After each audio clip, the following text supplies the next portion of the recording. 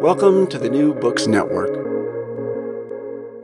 Hi, welcome to the New Books Network's Library Science channel. My name is Halal Yadin. I am your host today, and I am here to talk about On the Digital Humanities, Essays and Provocations with Stephen Ramsay. Would you like to introduce yourself and the book and your general background? Sure. Yes, as you say, I'm Steve Ramsay. Most people call me Steve. I am an associate professor of English and a fellow at the Center for Digital Research in the Humanities at the University of Nebraska-Lincoln.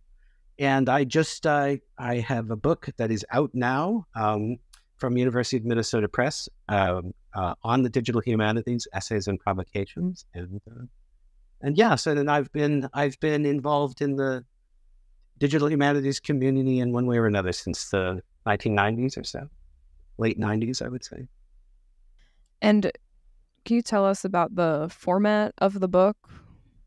Yeah. It really is a collection of it's really a collection of essays, and I wish I had a good origin story, right? There's some, you're doing this sort of thing. People say, how did this book come about?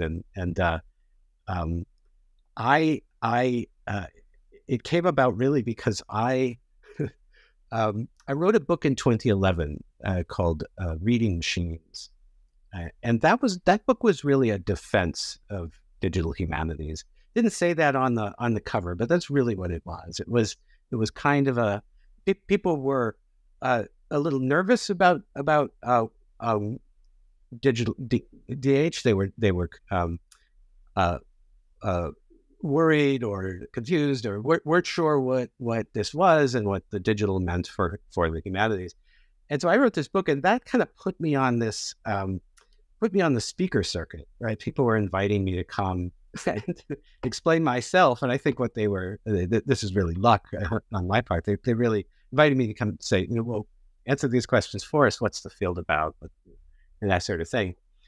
So I wrote a lot of talks where I tried to talk about what I thought the big issues were in digital humanities, what the challenges were, what was exciting and hopeful about it, all of that kind of thing. And now I think good, smart, conscientious scholars, what they do is when they go give a talk like that, they come home and they say, you know what I'll do? I'll turn this into an article and publish it somewhere. But I never do that. I just sort of throw it in a drawer and move on to the next thing. So for the last few years, I had this idea, I should probably take all that stuff and revisit it and work it and take, see what is still relevant, what questions are still outstanding, and publish them all as one collection. And fortunately, an editor at the University of Minnesota Press thought that was a good idea too, and so here we are. So that's really where the book came from. I will also admit too that the pandemic had something to do with it. I found, and maybe we can talk about this. I found when during lockdown, I found the inability to go to a physical library was way more troublesome than I Yeah. thought, Yeah. I had planned the whole, sort of research project, and I found that, I had every faith that the online resources would be perfectly fine, but actually I found it really hard. So this project seemed a little more doable, Well, I think that that's actually really interesting and relevant to the big questions. If you want to talk more about what was that disconnect between the digital resources and you're hoping to accomplish? Especially since I think that's quite up your alley as well. So maybe we should talk about that at some point. Yeah. All right. So the core of your work, or at least, the past 10 or so years that I got from reading the essays, really seems to be about asking questions. Maybe not asking good questions. Maybe that's not, you don't want to put a value judgment on it, but asking productive questions. and really building the tools to enable asking different questions. So in your view, what does DH offer all of these disparate fields in the humanities that their core methodologies don't in terms of asking and answering questions? Yeah, I think there's a few different ways to think about that. I think one is surely there are some sort of things that we would like to know about as humanists, or that are potentially interesting, or something that are really only tractable with some kind of computer technology, because just the nature of the question. Right around the time I published the first book, Franco Moretti published Graphs, Maps, and Trees, a very, very sort of popular meditation on these subjects. And he made a terrific point, which is that who can even say how many novels were published in Europe in the 19th century? I mean, we just like is that number, is it 60,000? Is it 100,000? I mean, no one even really knows the answer to that question. But one thing that is surely the case is that we can't read them all. No one can. No human being could ever sit down and have that kind of right. So it feels intuitively like computers could help with that kind of that doesn't mean they do help. Yet to write it, it doesn't mean that they are an answer to the kinds of questions we ask in the humanities, but it's at least that's a suggestive direction, is that computers might come to our assistance when we're trying to get at problems like that. But I think that the business of asking questions actually had more sort of there was a certain kind of pressure on digital humanities in the early days that amounted to saying, is this the humanities at all? Is it asking the kinds of questions that the humanities ask? Really a kind of question, are we in the same category? Are we in the same class? Are we speaking the same language? And that's a more complicated question, right? Do computers does the use of computers in the humanities yield the kinds of things we want to? I guess does the use of technology to study the human record, does that take us into territory that takes us out of humanistic discourse completely? And my firm contention to this day is that it does not. It absolutely does not do that. But plenty disagree.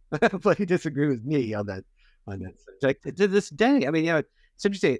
I mentioned that I one of the things I had to do is go back through all this stuff I written and see what was still relevant to what spoke to the present moment.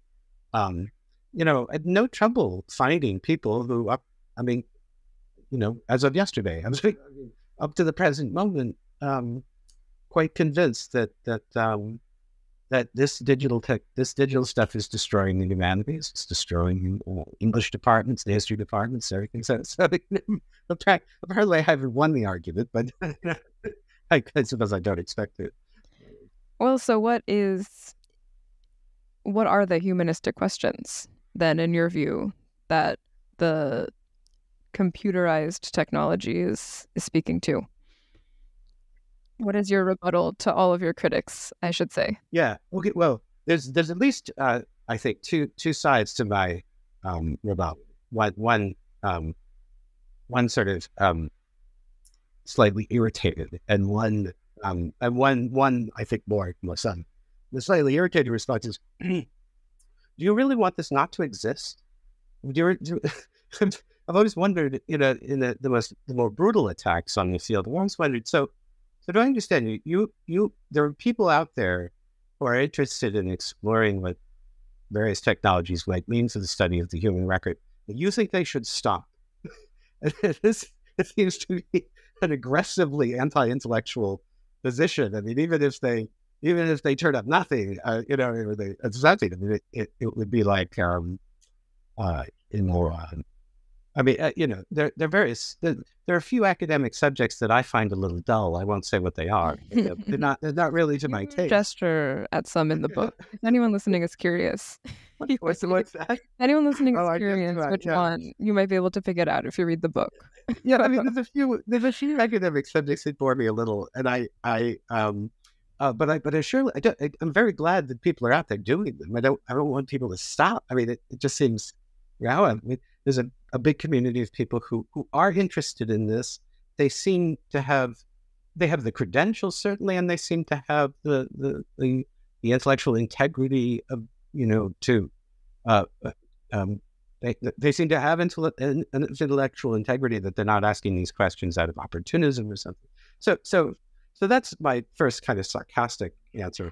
The second is more subtle, and it's that I really, if when I try to say what, and actually, it's been one of the more fascinating things about my intellectual career is that, the only training I have is as an English professor, as a literary critic, but through luck and happenstance, just the way my career went, I found myself having to think about the humanities a lot, and which meant I think trying to understand, well, what do historians really do?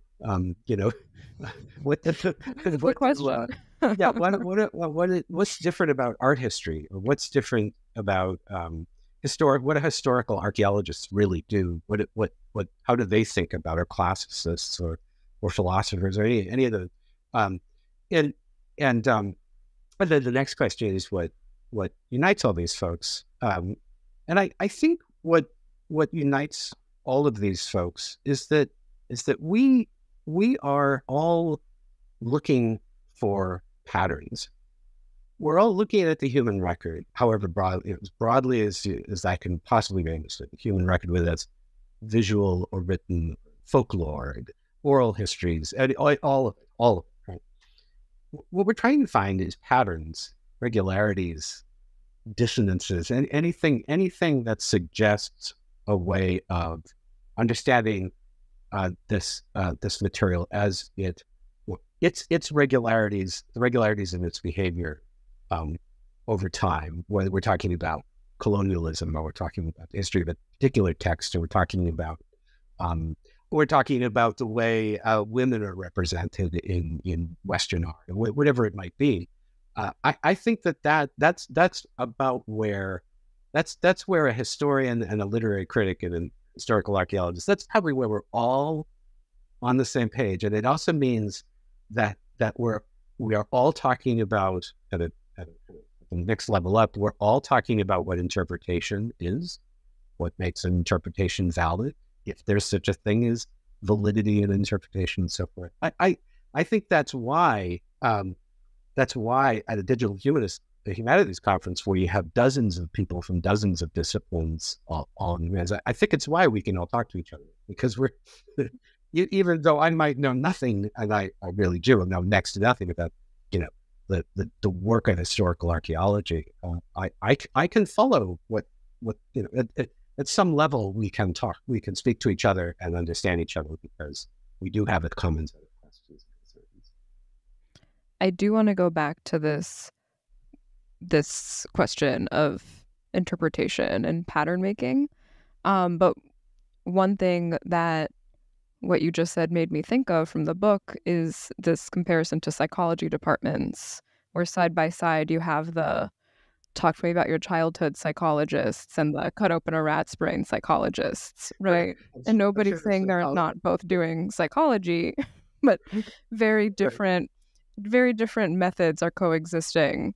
And do you see, or are you on some level striving for a future where maybe, in a history department, there's the looking at one document for years historian and the digital historian, and those are equally valid, and I will keep using historians because I am an archivist.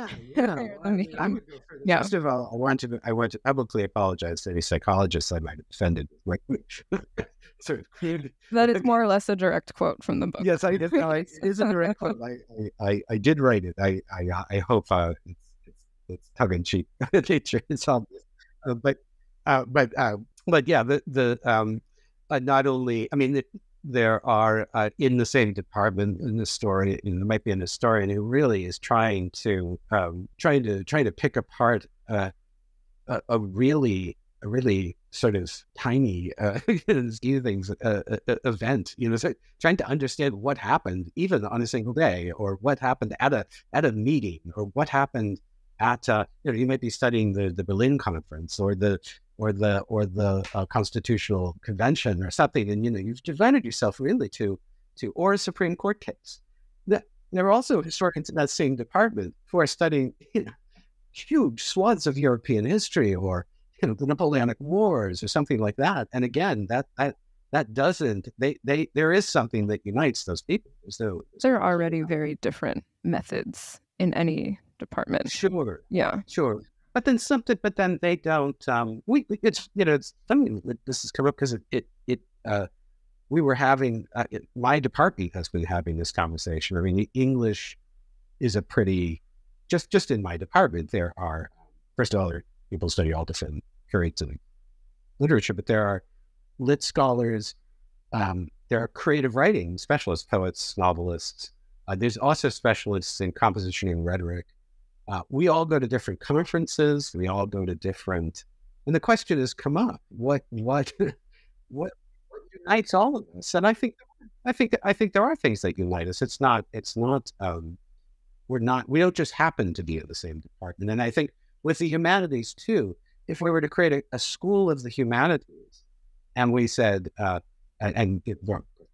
some places have such things like a college of the humanities. Certain things would be in it, and certain things would not. And I think we'd get that sorting hat worked out pretty quickly, right? That the chemistry is not probably doesn't belong in the same building as the historians, the literary critics, and the artists. That's interesting. So back to this, you write in the book that digital humanities facilitates the process of pattern formation. And, a real thread of this is ways that you can pull out patterns to then interpret them. Another thing that is coming to mind that I've been chewing over since I read it is you describing computers as machines that build other machines, which I thought... Sorry? Yeah, I'm writing about that now, actually. Oh, okay. Well, so before we get into patterns, is there anything you want to say about that? Because I thought that was a very, for me I know very basic Python. That's what I need for my job. That's what I use. But I'm not a programmer. And I thought that was a really useful way of thinking about computers. And if you're writing about it, not to put you on the spot, is there more that you want to say about that in general, or in terms of the field? Yeah, I don't know. I mean, I like I said, since I'm writing about some of these issues now, and so I have nothing but half-baked, half-formed thoughts. But I do say something like this to my students every year, that the computer is really not like other machines. It's really, that if we were to sit down and list the most epochal technological innovations ever, or in the last 5,000 years or something, we would rightfully, I could even do a poll with my students, and they'll hit on, the printing press and the steel plow and the clock and, and so forth. But there are different kinds of plows, and there are different kinds of clocks and things like that. But the thing about computers is you can make a computer be a clock, and you can also make it be a printing press. You can't quite make it a plow, but you can make it control one. And in fact, every modern plow is in fact controlled by a computer of some sort. That seems to to me to put it in a different category of machines, that it's a different kind of thing. When you sit down to write anything in Python, however simple you may regard it, you really are taking this machine and using it to go do some task that it didn't know how to do before you sat down and told it how to do it. I mean,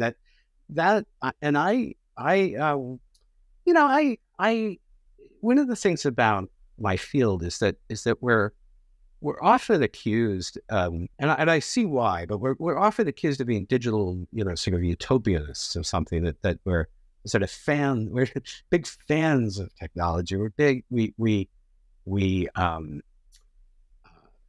and there's a little bit of truth to that. I mean, obviously we're interested in technology, or we wouldn't be involved with it, but this idea that we see no downside, to automation. We see nothing negative about Silicon Valley. We see nothing.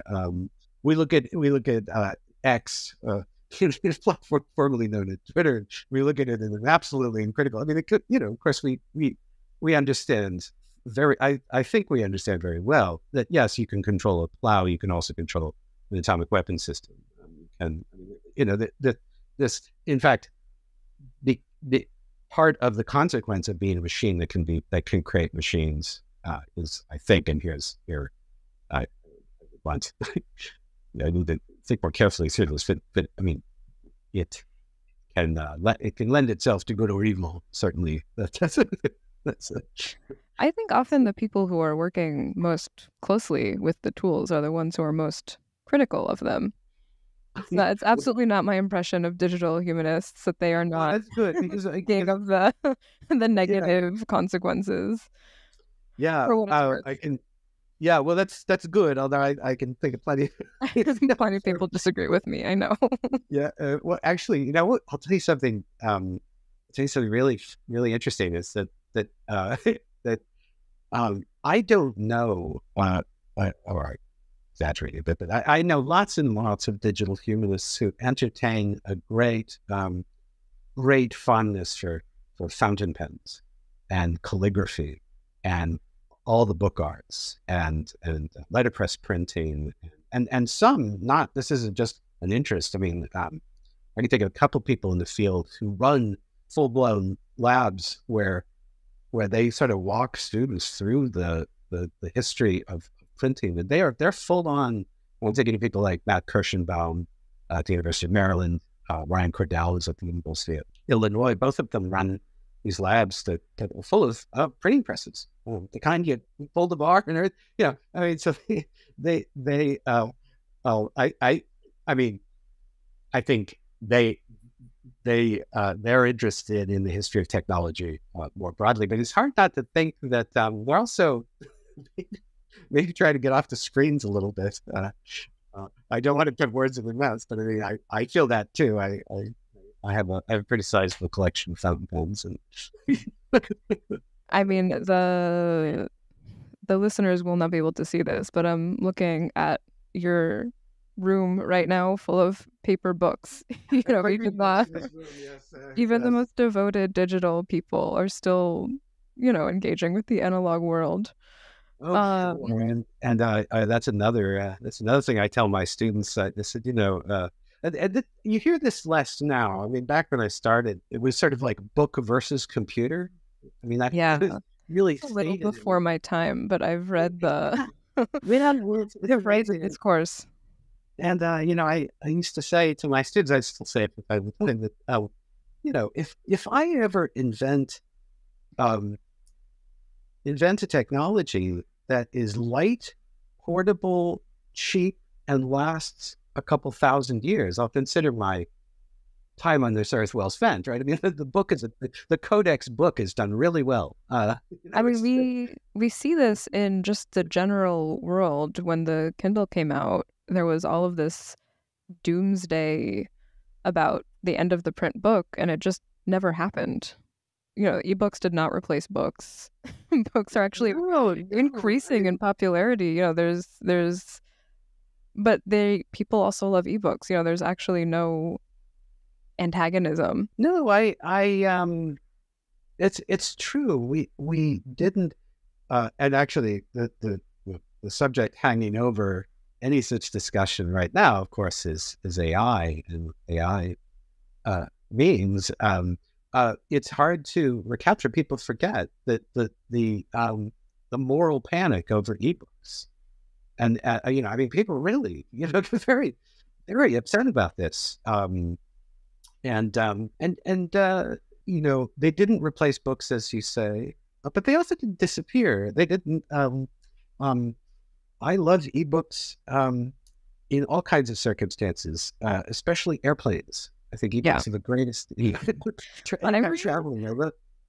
I read physical books at home, and on my commute, I read ebooks on my tiny little phone, as close to my face. And it's right. There's different technologies serve different functions. Right, and you probably don't feel as if you're making a moral decision when you do. I really don't. I really don't. But it did feel like it did feel like a. Well, there's also, and this is maybe something that you can speak to more, but this idea that a book is a pure technology, or just a pure reading is a pure pursuit in some way, in a way that computer anything isn't. This is not something that I agree with, but it's certainly something that there's a lot of reverence for the book, in a way that I don't think there is necessarily, at least in the humanities, for these digital technologies. I wonder about that, though.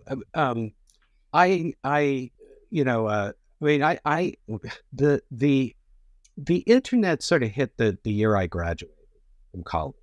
So I went off to college with a typewriter, and then went off to grad school, and the internet appeared. So I'm in this generation that very well remembers the times before computers. And for most of my life, I couldn't imagine anyone feeling nostalgia for computer equipment. I mean, that seemed impossible. It seemed,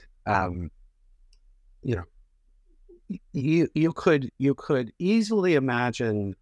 You didn't have to imagine. You could feel a very romantic attachment to the smell of books in libraries, I mean, I think for a lot of us who went into the kind of professions that you and I did, yes. Yeah,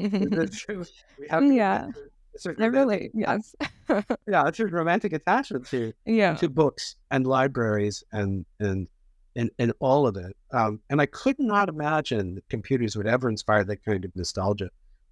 I think that the record is in. There are all these people trying to restore computers from the 60s, the 70s, even the 50s, retro computers. That's true.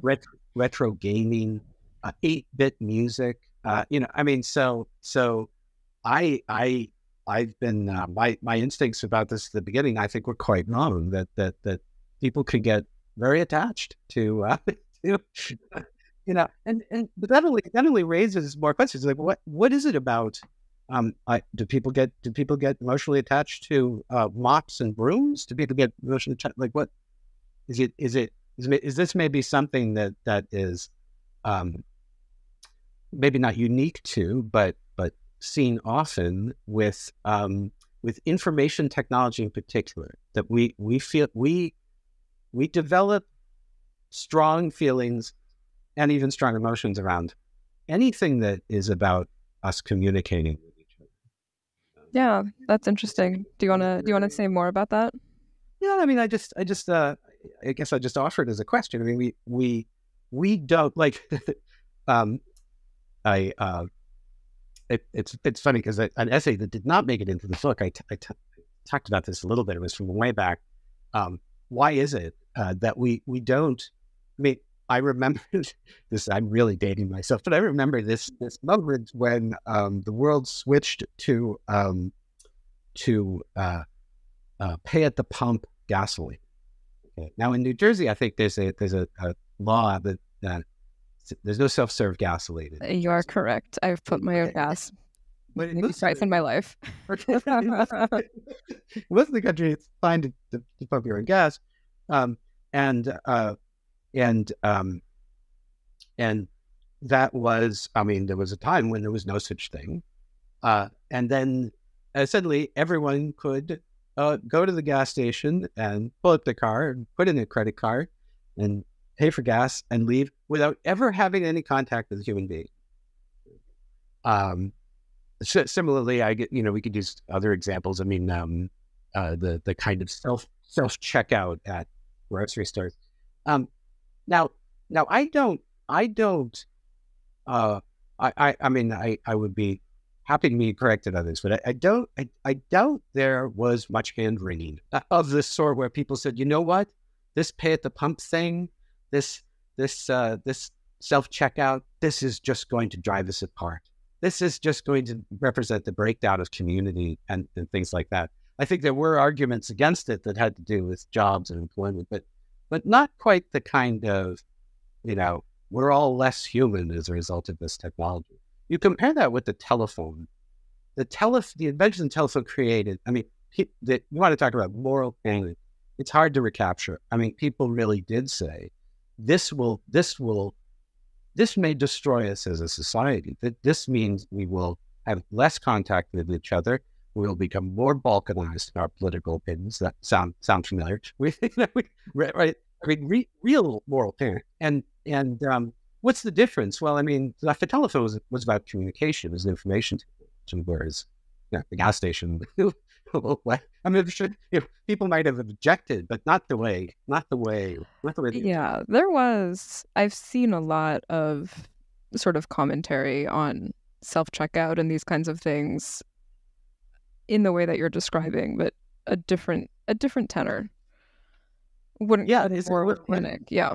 Yeah. Again, maybe I'm not paying enough attention to the. No, I think you're right. I think the intensity of it is, I mean, even the other thing that I was thinking about just with books is this apparently still ongoing debate about whether listening to audiobooks is reading, which I think it kind of speaks to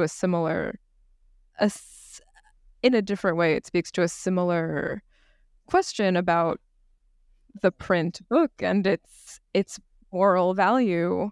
And I'm firmly on the audio. I'll tell you my bias. I think listening to audiobooks is reading.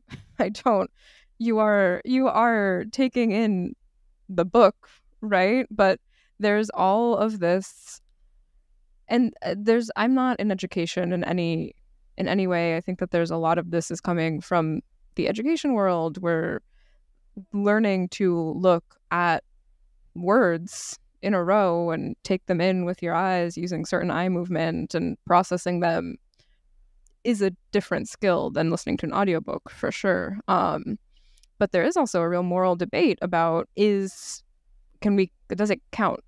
Like, does it count as reading in its essential form? And it's like, who is counting and who are we counting for? I mean, people are not getting at those questions before we talk about audiobooks. But this is okay. Let me get back real quick to the point I was making, which is the self-checkout debates and commentary.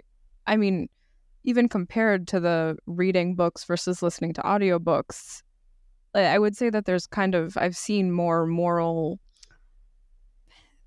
hand-wringing about the audiobook. Yeah, hand-wringing than is the right word, even the massive sort of societal shift of people no longer interacting with service workers. Yeah. I don't want to completely. I want to draw a distinction here, but we shouldn't lose sight of the fact that there is a debate about self-checkout, and that a debates about labor and debates about. And so I don't want to at all trivialize those debates or say by implication that those don't matter, because of course they do. And in the case of why is there no pay at the pump in New Jersey? I believe that statute is entirely related to jobs. I looked it up once because I didn't quite buy it. There is apparently some mob involvement Okay. Now we're way out of my expertise. But Even as a lay scholar of New Jersey, that is my understanding. All right. It's New Jersey and Oregon. They're the only two states. It's all very, but that is the official reason, that it was creating these gas station attendant jobs that if we had self-service, those jobs would be lost, which is true. Sure. I just don't want to make sure we're not we're not. But we're talking about the moral elements of these debates, not that there are or aren't debates. Yeah. In this issue of nostalgia and things like that, which is distinct, I think, from these. I just don't want by implication to downplay these other things, because of course they're critical questions. They are critical. Yeah, and anytime we're talking about automation, and nowadays anytime we're talking about automation, we are talking about computers, and so all of this, it would be a mistake to, but in terms of our private kind of psychological, I mean, this audiobook thing is fascinating, isn't it? I mean, I suppose one way to defend audiobooks is very simple, and that is that for most of human history, there were only audiobooks. It was only oral storytelling, and I love to look at, and I don't know. When you look at texts in ancient Greek written on papyrus, or really, most ancient texts, you don't see punctuation, you don't see spaces. You often see boustrophodon, where things are written as the ox plows. I draw for when I look at that sort of thing. I mean, I am brought to the conclusion that writing really began as storage. We were storing oral, right? The orality was right. Saying things out loud, talking, having conversations, brokering agreements. That was the primary thing. This was the secondary. The writing part was the secondary thing. Now, what's interesting about what you said is that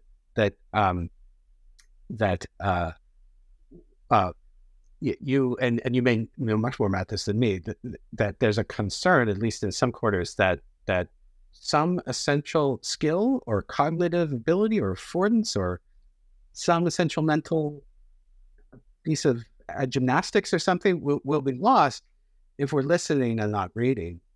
And that, now I have no expertise as a cognitive scientist. Me neither. No one, right? But I will say that this is a rather extraordinary turn of events in the history of the world, because you don't have to go back very far, only really a few centuries, to find people feeling that reading is unambiguously bad for you. It is bad for your eyes, it is bad for your brains, and most of all, it is bad for your morals. And it's especially bad for the morality of young women who are reading these romance. I mean, within the space of only 300-400 years, we go from that to one of the great campaigns of your profession, the posters of Kermit the Frog, that say read, right? Like reading, we somehow in the space of a few centuries transformed reading from a morally questionable activity to something that is, of all things, actively good for you. A kind of like, eat your vegetables, vitamins for the brain. I mean, how did this happen? And this was incredible, isn't it? I mean, so to hear the word, people worried about audiobooks. I have no idea as a like, I don't teach young children or anything. I don't know what's at stake there, but it is at least interesting. Yeah. And I think a lot of it is not about that. It's about this, I think a lot of what I've seen and I think this is an increasingly unpopular opinion, this idea that listening to audiobooks is fundamentally different from reading a print book.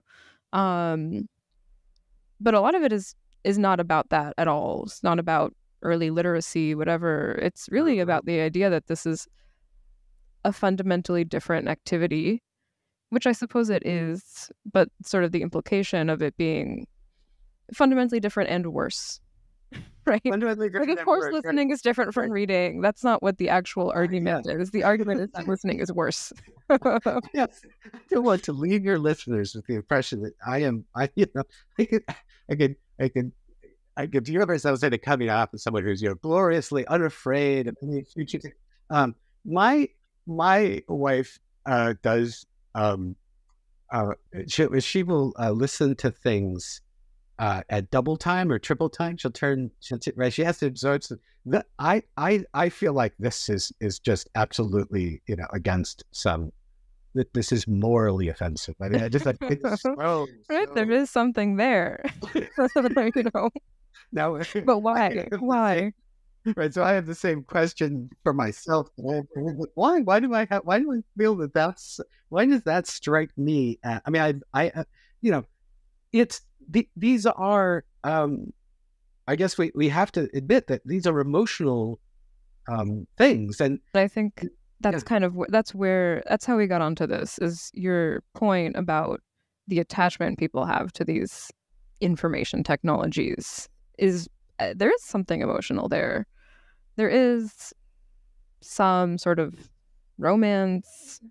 They're rarefied in some way. I mean, it's a whole literature about what people are responding to that is very interesting.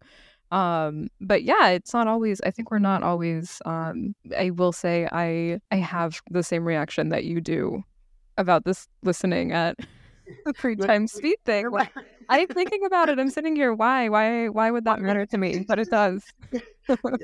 Well, and I find I don't really have good reasons. And maybe, I mean, this comes back to what the book is about. I mean, I feel like what we have people out there writing for the New Republic and the LA Review books and the fairly prominent organs of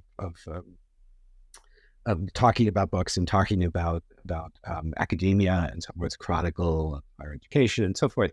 And a lot of people who feel really as if, and felt 10 years ago and 15 years ago, that the sky is falling with this digital stuff. And I sort of knew that we were. I knew, and I think perhaps they knew that too, that we were having an emotional argument, and that what was really at stake here was not. Ultimately, we were not talking about ebooks versus books. We were not talking about pens versus keyboards. That really it sounded like that at times, but what was really at stake is will I or will we have as rich an intellectual experience as spiritual an experience, the moment of surprise, the moment of discovery, all the things for which we value the intellectual life and the life of the mind. Can we have those with computers?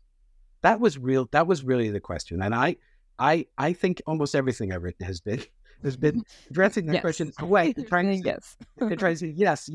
Yeah. The experiences you can have with computers are different, but yes, you can have. I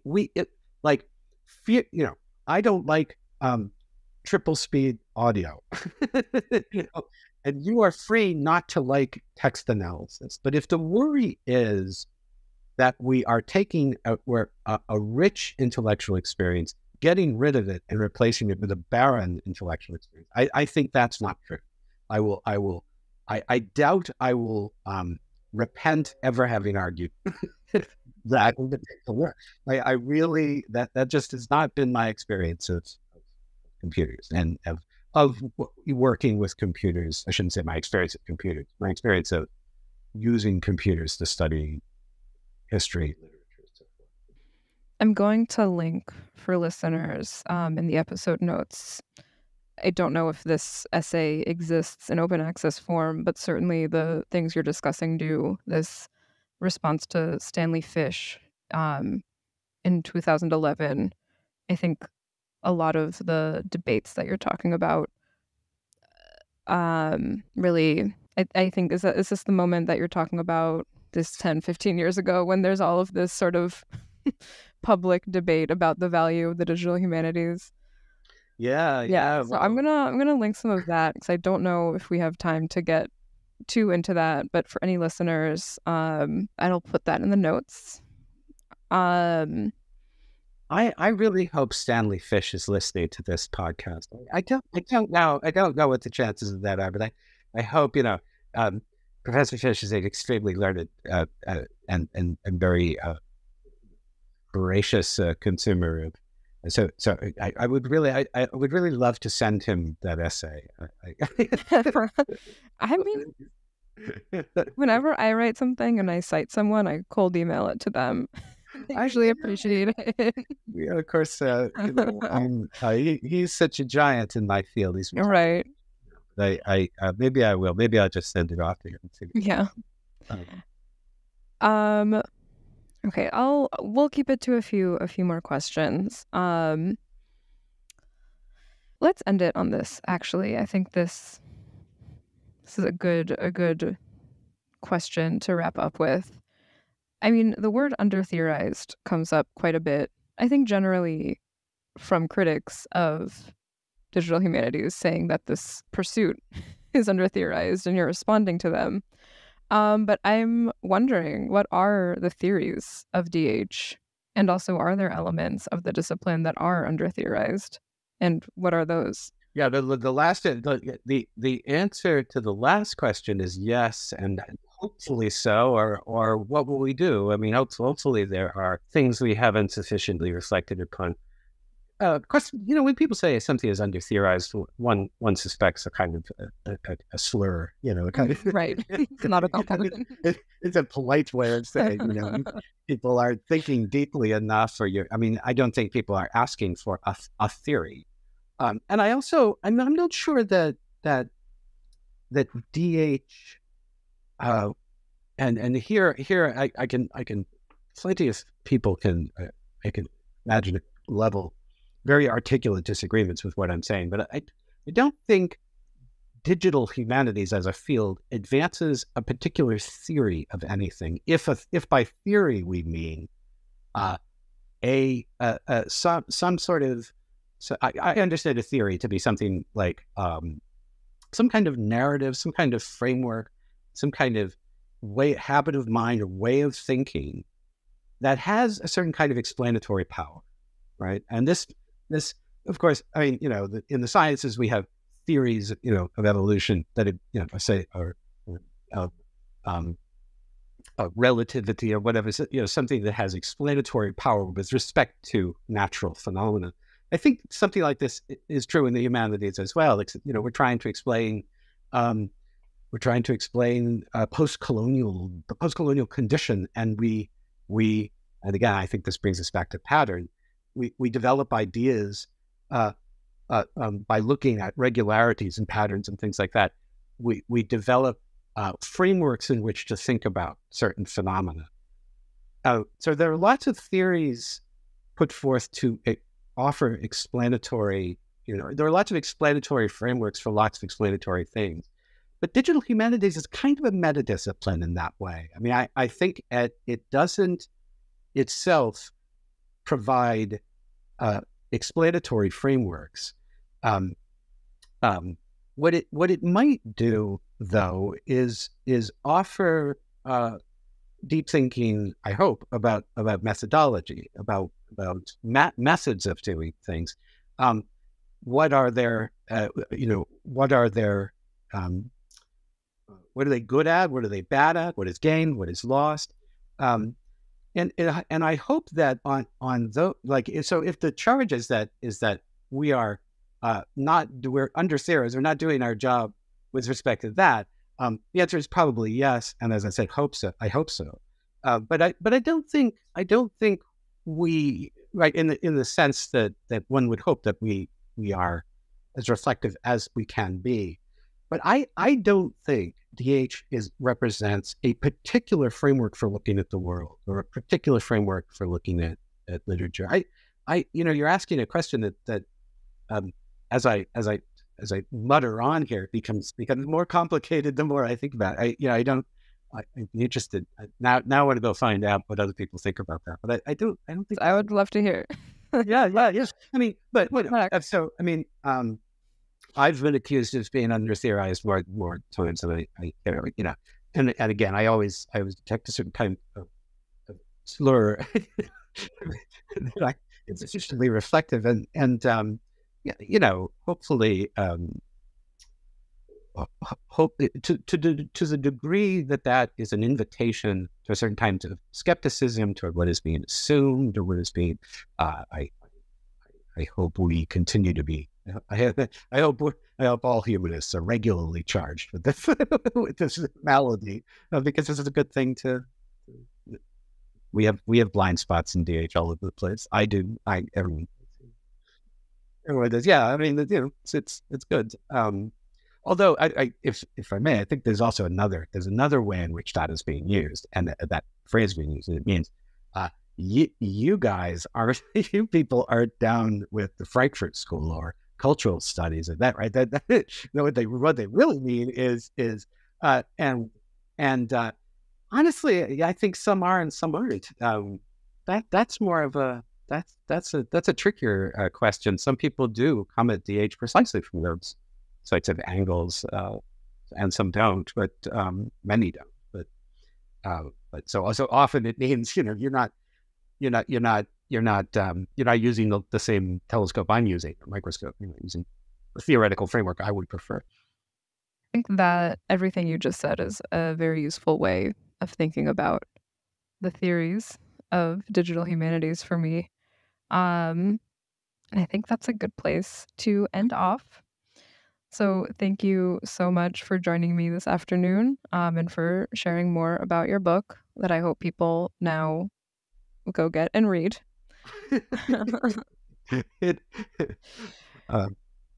Indeed, thank you very much. I really enjoyed talking to you. I really appreciate the opportunity to talk about the book and all this other stuff. All these comes up. Hey, good. All right. Thank you so much.